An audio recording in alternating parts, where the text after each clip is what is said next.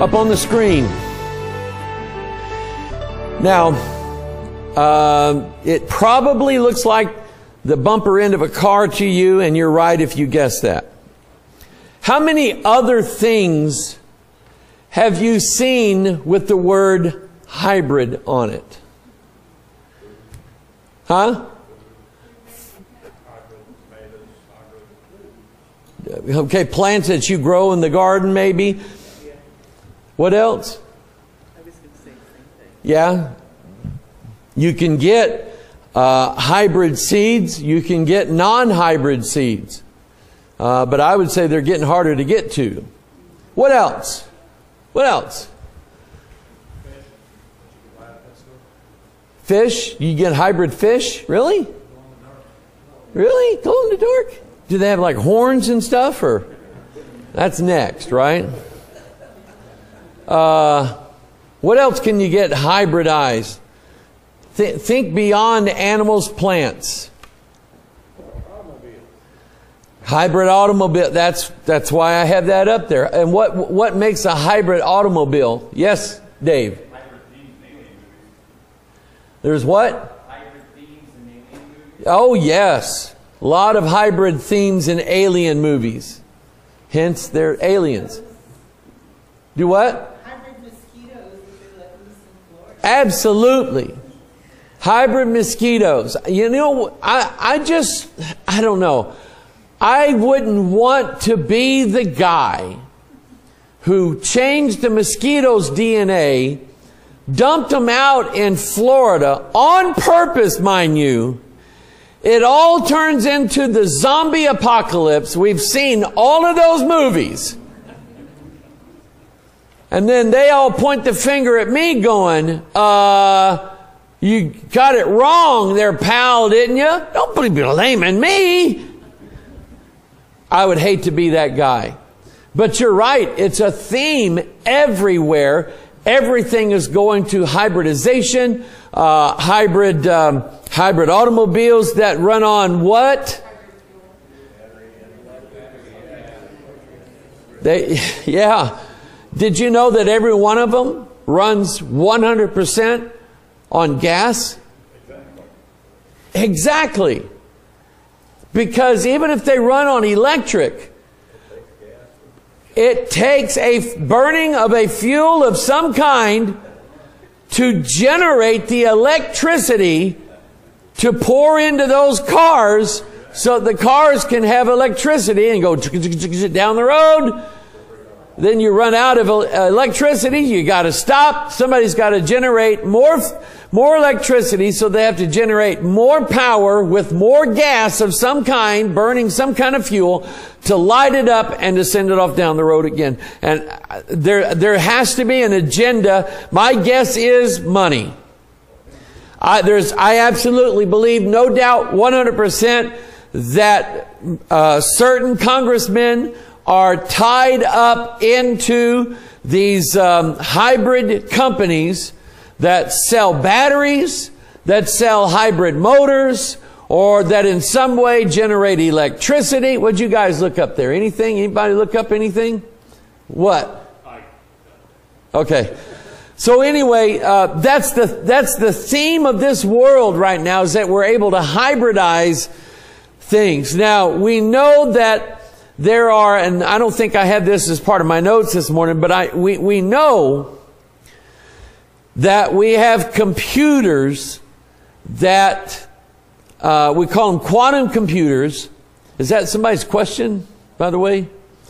Quantum computers that operate by way of tapping into, get this is their words, an alternative dimension. That's how it was described by the guy who built a quantum computer. He said, we are tapping in and using the resources from an alternative universe.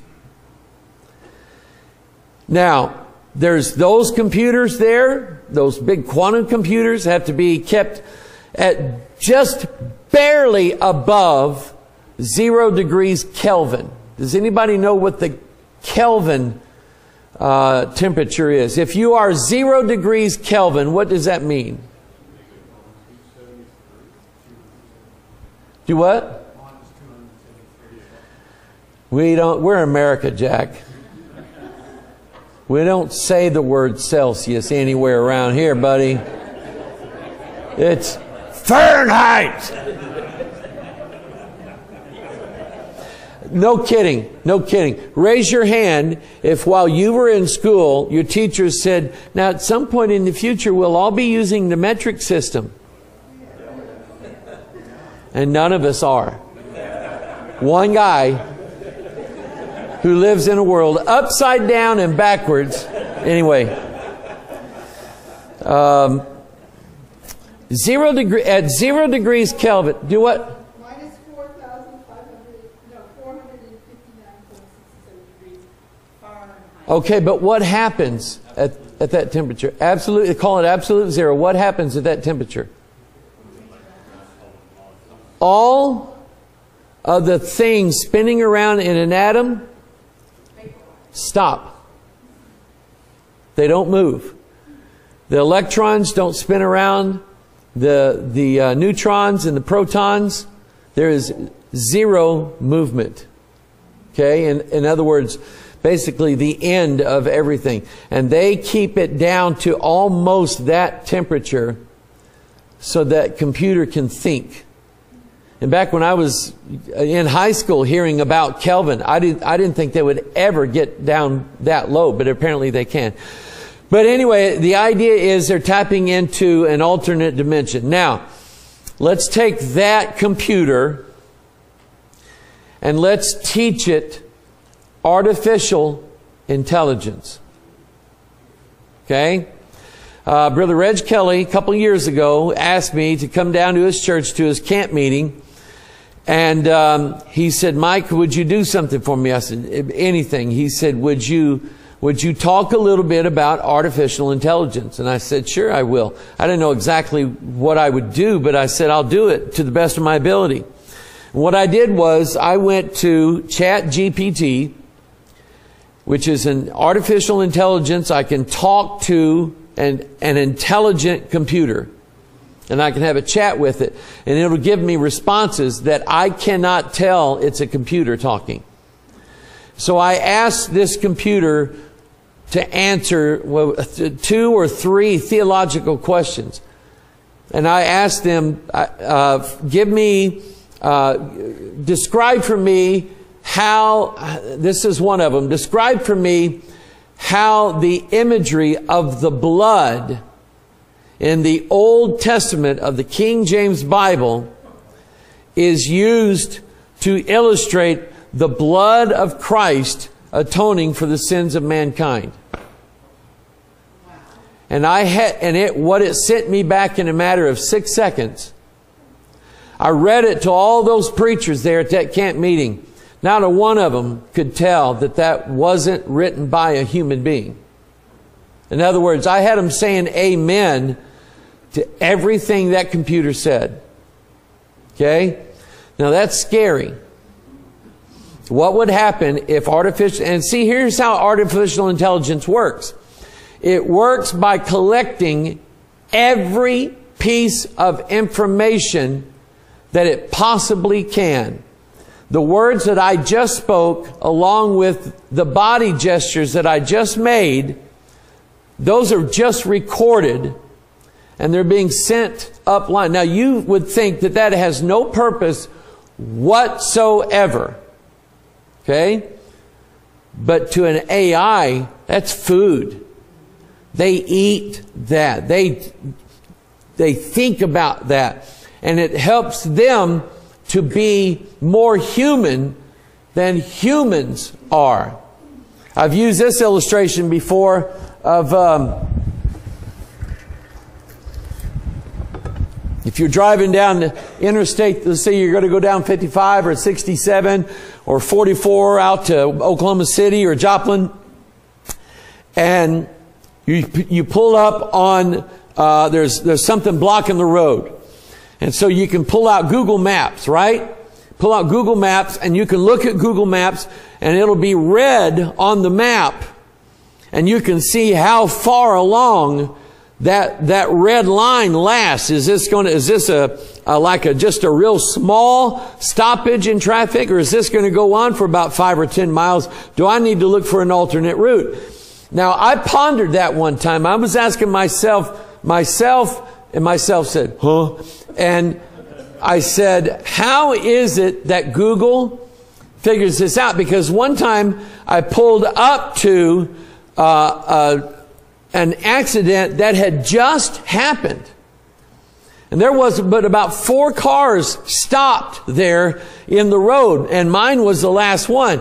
And I looked at my Google Maps and was already drawing red. You see, I thought that maybe Google Maps was keeping track of how the police move around and go to various places, and they record police events. But that's not what happens. Google keeps track of everybody's phone. Everybody's phone.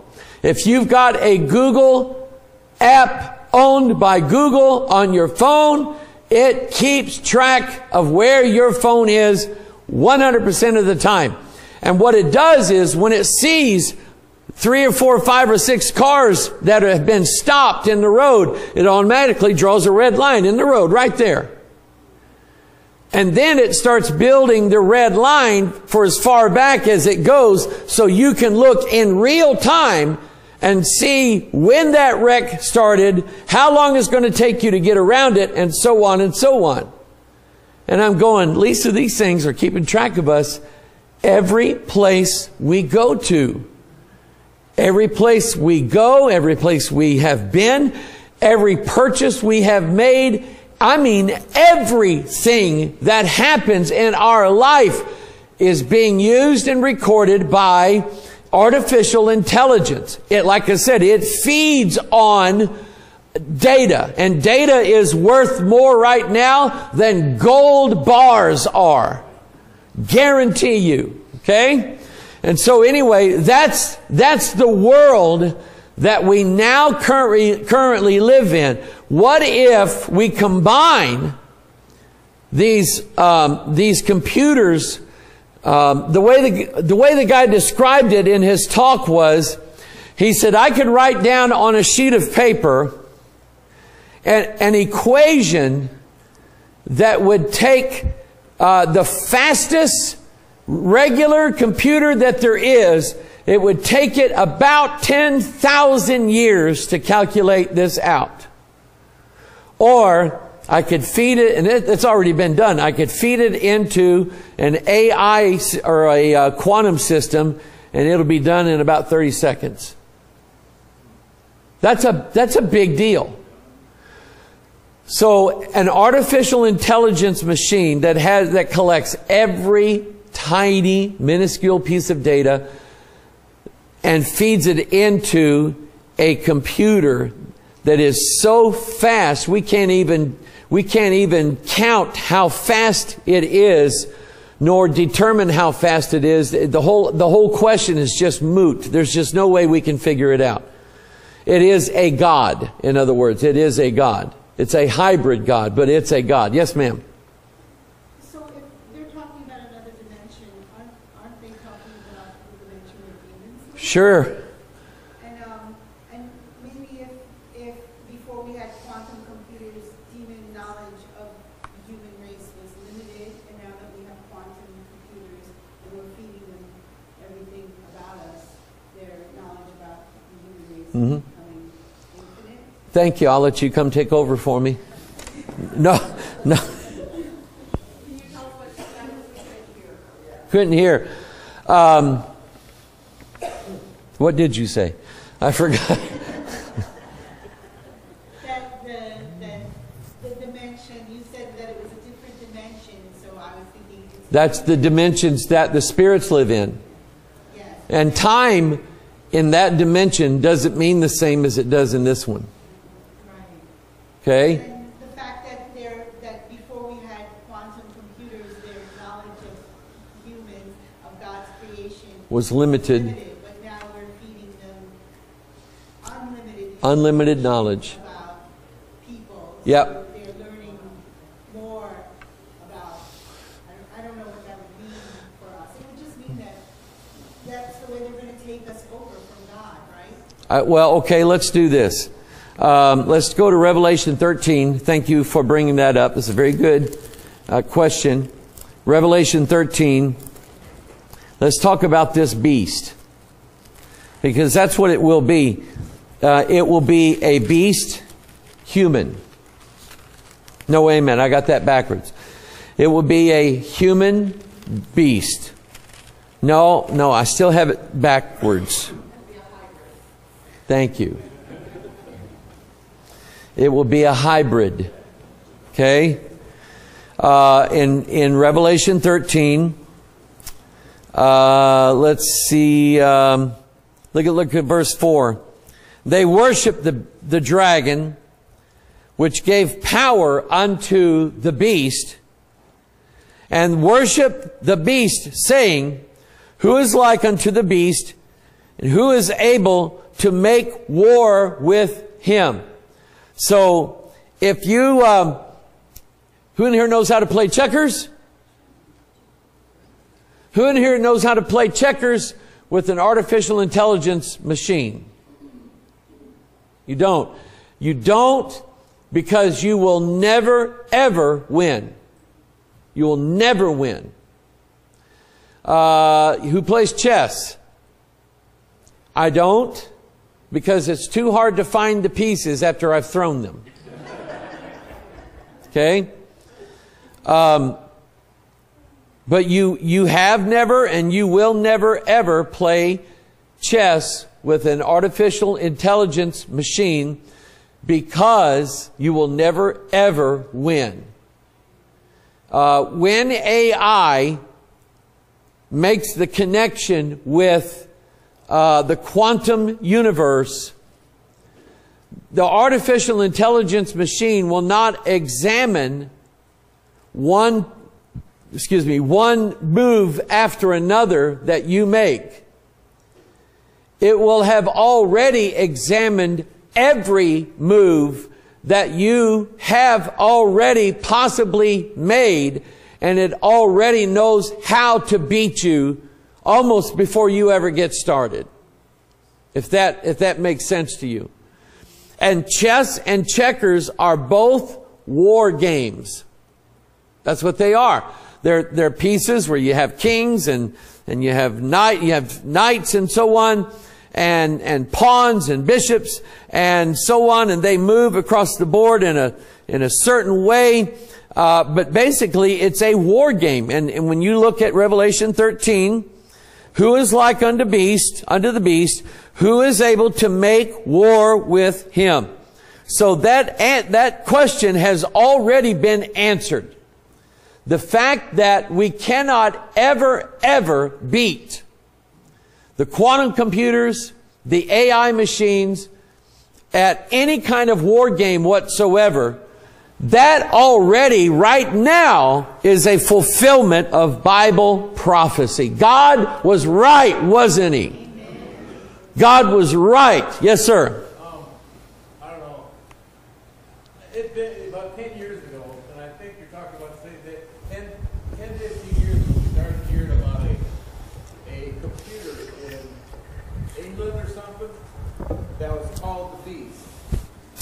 Yeah, have you heard, I've heard that rumor back in the 80s, back before the internet, and it's irrelevant now. Because any computer built back in the 80s, at best, could have ran Windows 3. Okay? 3.1, somewhere around in there. Okay? So at best, it can play, what is that card game ever? Solitaire. Okay? That's the comparison. The fact that it's referred to as a beast means that it lacks humanity. So take your Bible, turn to Genesis 6.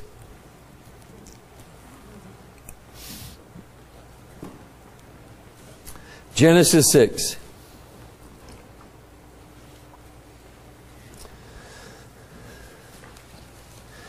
Verse 1, it came to pass when men began to multiply on the face of the earth, and daughters were born unto them, that the sons of God saw the daughters of men, that they were fair, and that they took them wives of all which they chose. And the Lord said, my spirit shall not always strive with man, for that he also is flesh, yet his days shall be 120 years. There were giants. Remember, we saw that verse last night, and we found out that our King James Bible was wrong, didn't we?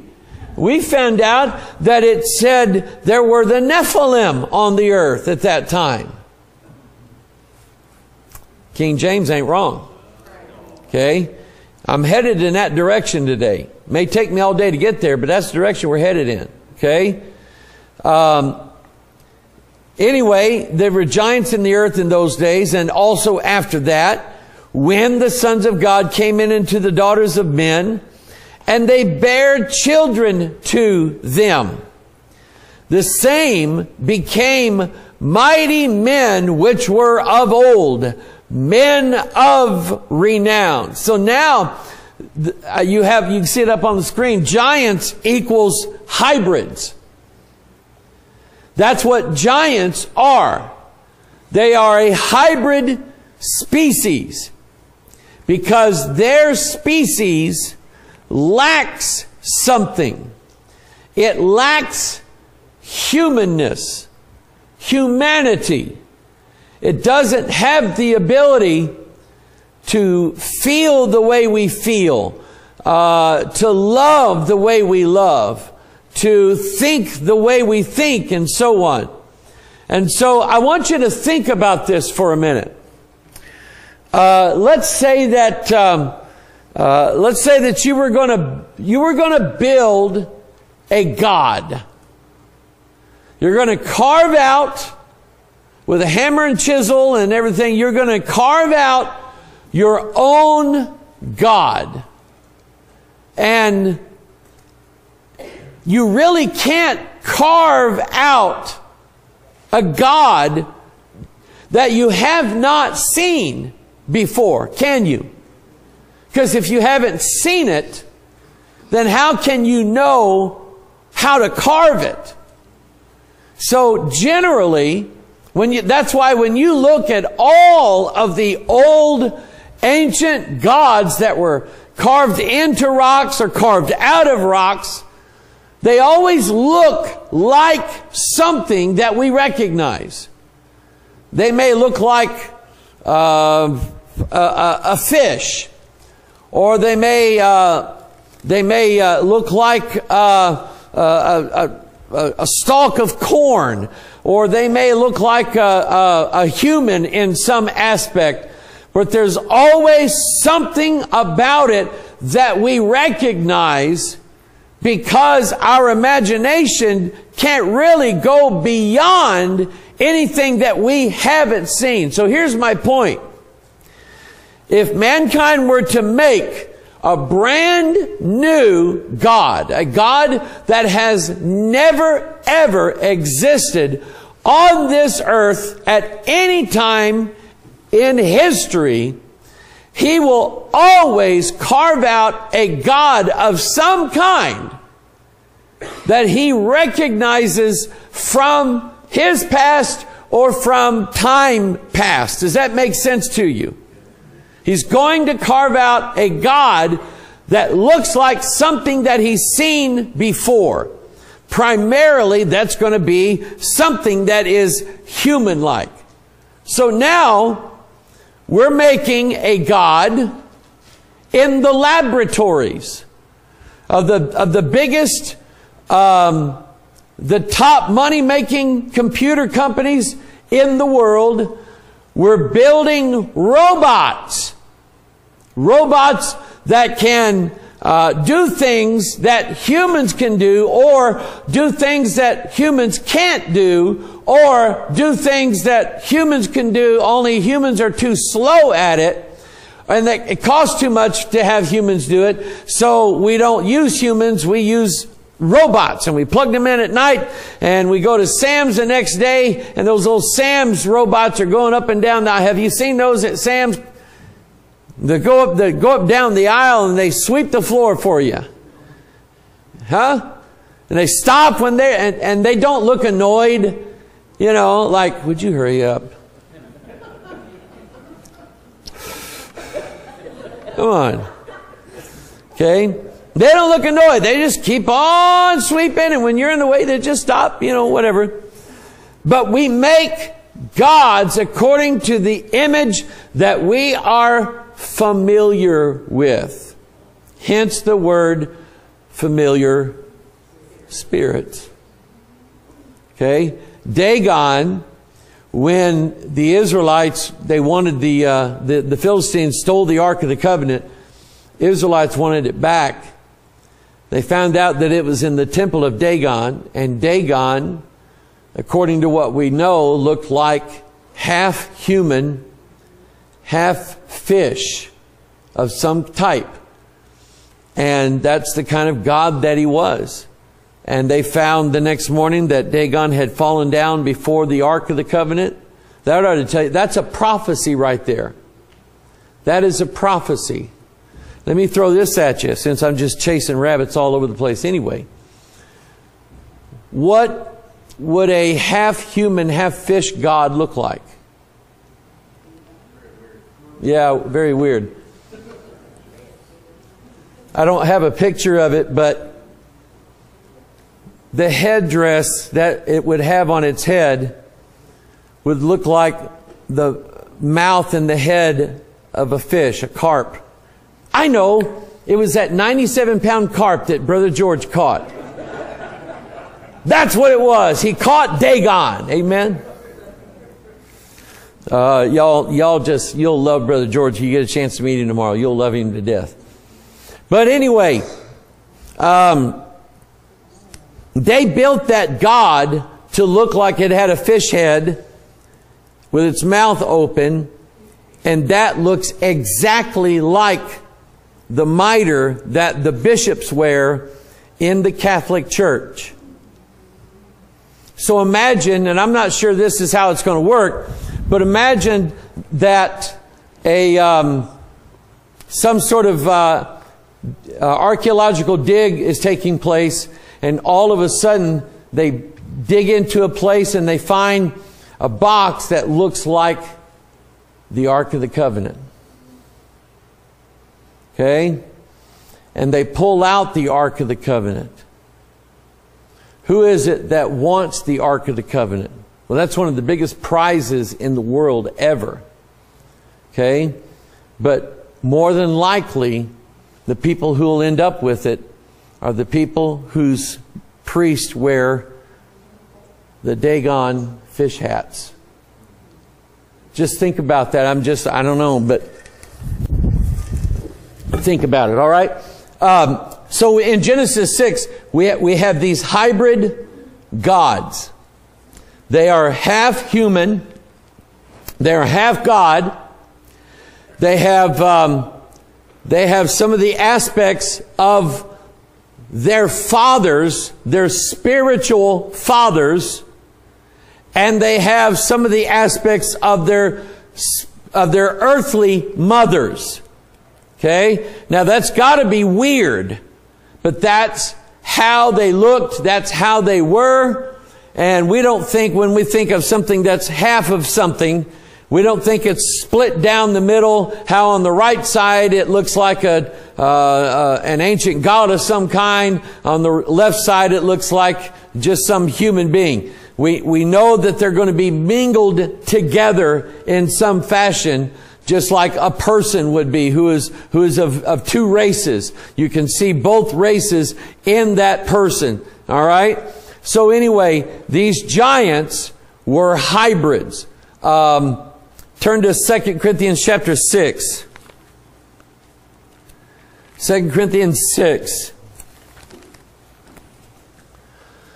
Boy. A lot of deep stuff going on here. stuff that I tried to just put together things that I don't think I've talked about. And primarily the reason why I didn't talk about them is I'd probably get in trouble if I did. So this may be the last time I ever see you. No. 2 Corinthians chapter 6. Watch this now.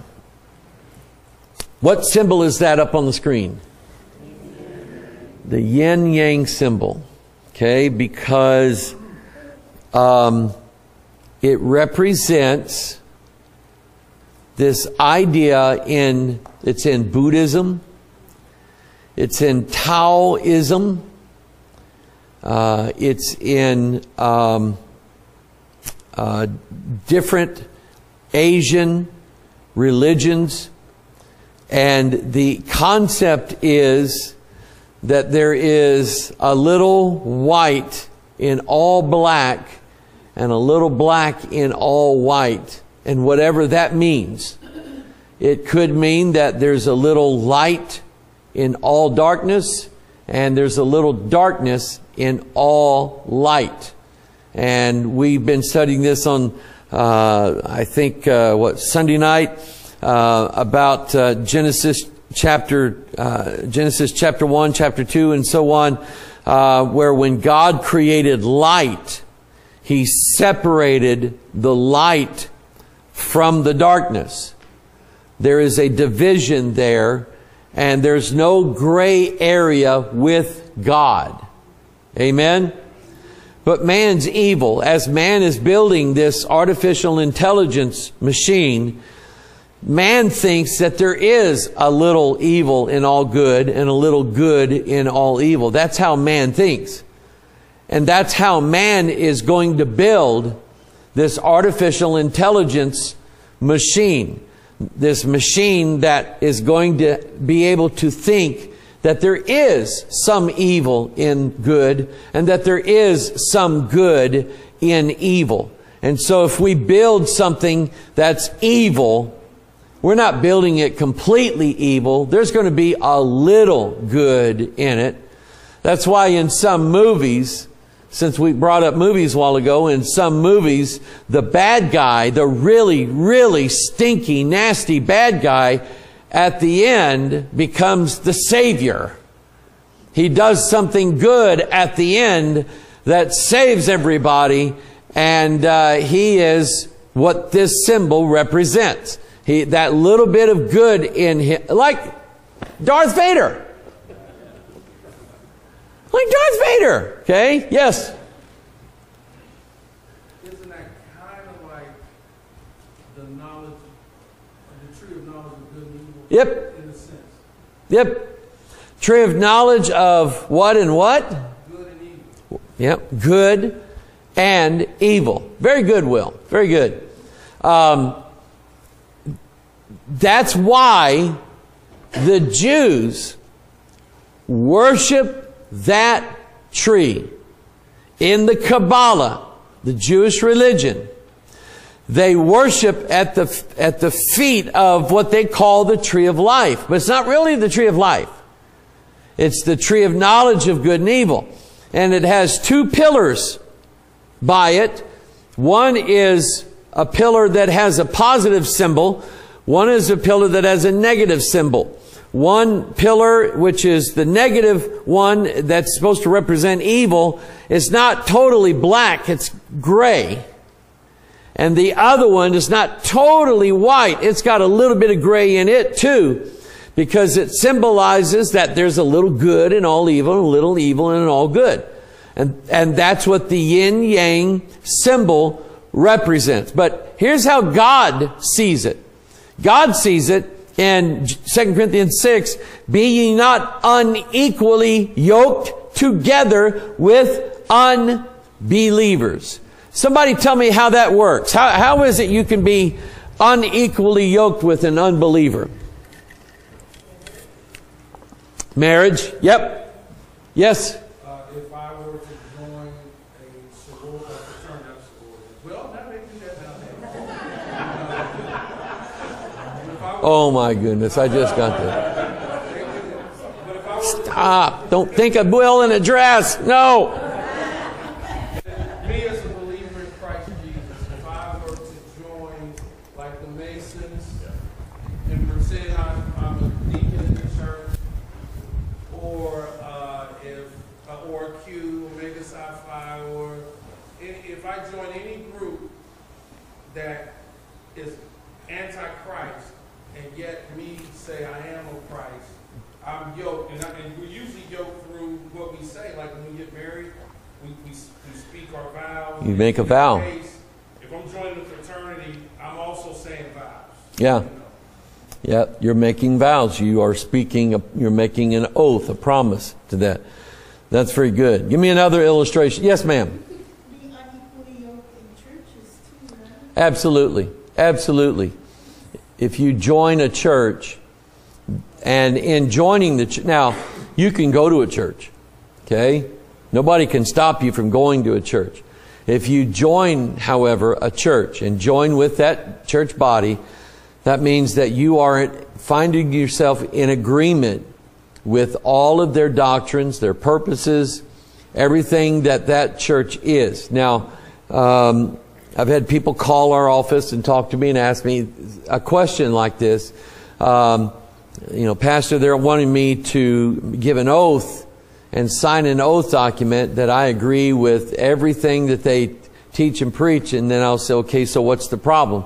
And then they'll read me the oath, and I'll say, well, if that's something that you cannot abide with, you cannot deal with, then I would not sign that oath, and I would not join that church. Okay, now you can still go there, okay, but you'll never be Sunday school superintendent, you'll never be the bus captain, you'll never be this, you'll never be that. You'll never hold any position in the church because you're not a member and because you won't sign that particular oath, okay? And so, yeah, that happens that way. Somebody else? Yes? Business partnering. Business partnering, yes. Be careful who you get in business with. You get in business with people that are not saved, and suppose that they want to do something that is a little shady. Okay? It's something that they really, if they're going to be Christians, they probably shouldn't ever be like this, and you joined with them, they're going to go ahead and do it. You had a vote. You got voted out. In other words, your vote was overridden by theirs, and so they're going to go ahead and do it. You've just done harm to yourself, because even if you voted no on it, you're still along with that company or that corporation or whatever, and you could be held liable legally. You could be held liable for whatever it was you did. And so that's another way. Yes, Chris? I shouldn't say this, but it's me. A political party. Yeah. You belong to some sort of organization like a trade union. Okay. Now I told my son Matthew, back when he first got in, he was going to be a carpenter, and he was, in order to work for this company, he had to join the carpenters union. And I told him what to watch out for. I said, they're going to be pretty rough on you. And so he came home first day, and he said, yeah, they were pretty rough. And he came home all excited one day. He said, Dad, you should have seen it. He said, man, somebody brought food. There was food all over the place. And they brought sodas and other sodas. And they brought, they brought all kinds of good food. And they fed us well, gave us an extra hour for lunch and all this and that and the other. And I said, yep. It's an election year. Who'd they tell you to vote for? And I said, son, everybody's got to work. Okay, I believe that. Everybody's got to work. If they put you in a trade union, they're going to pay you, and that's the agreement that you made, then sign up with them. But do not let them tell you how to vote. It's that simple. Don't let them tell you how to do it. Okay? Somebody else, very quickly. And then, yes, Dave. Huh? The friends you run with, absolutely. Be ye not unequally yoked together with unbelievers. And that is also, and I'll tell you a story. Back years ago when I was pastoring out in Washington County here in Richwoods, there was a couple down there that they both gave their life back to the Lord, and they got married, and were trying to live for the Lord and so on. Well, he had an issue with alcohol, and he wanted to go back drinking again. And he wanted people to tell him that it was okay to drink. So he'd have a conversation with his mom, had a conversation with his dad, had a conversation with his brother, had a conversation with his friends. The only person he didn't ask was me. Okay? And he made the mistake of bringing it up in Sunday school class one time. And he said, "Oh, I kind of believe you can do anything you want to as long as it's in moderation. You know, the Bible says that." No, it doesn't. No, it doesn't. And so anyway, I answered him back. And I said, I don't think I was as bold back then as I am now. Because back then I thought I really did care about how people thought of me. Now I just don't care. But anyway, I was prepared for it because his mom told me that's what was going down. And I just flat out told him, I said, the Bible says nothing about how okay it is for you to drink alcohol. And what he was doing was he was going to all the right people, and he was picking out the people that he knew would agree with him. And those were going to be the people that he was going to associate with, that he was going to run with, that he was going to be friends with. That the people that didn't see anything wrong with having a drink at the end of the day, or a drink on the way home, or drink this or drink that didn't have a problem with it. And sure enough, not too long later, he's just drinking every day now. And I saw that coming, I really did. Be not unequally yoked together with unbelievers, for what fellowship hath righteousness with unrighteousness? The answer to that question is none. There is no fellowship between righteousness and unrighteousness. Or what communion hath light with darkness? None. There is no communion that light hath with darkness. Can you imagine in Genesis chapter 1, and God saw the light that it was half okay and half not okay? No, it doesn't say that at all. God said that the light was good, but the darkness ain't. And all those of you who have been in darkness know that it's not fun there. Amen? You'd rather be in the light. And then, for what fellowship hath righteousness with unrighteousness? What communion hath light with darkness? We just touched on that. So I'm going to move on. 1 John 1:5. This then is the message which we have heard of him, and declare unto you, that God is what? God is light. So can God have a little bit of bad in him? No. But the message that's being sold through Hollywood and other forms of media to mankind is that God has a few flaws here and there. And all you got to do to sell that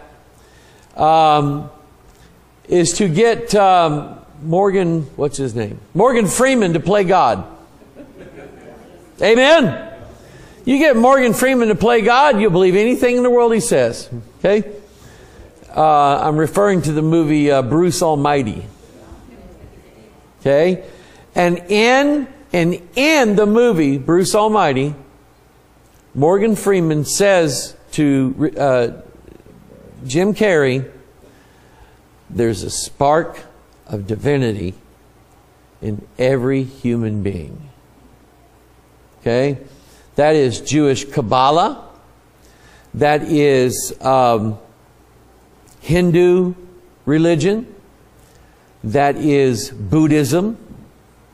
That is practically all of the Asian religions teach now that there is just a little bit of divinity in all of us humans, and that we need to do things things like yoga, things like ritualism, that we have to do things in order to get that spark of divinity to come out full-blown into a full-blown fire of godhood, where you yourself are now equal with God.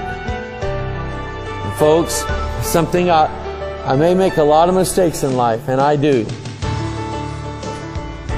Something you'll never, ever hear me say, I am not equal with God. I'll never say that I am, because I know that I'm not.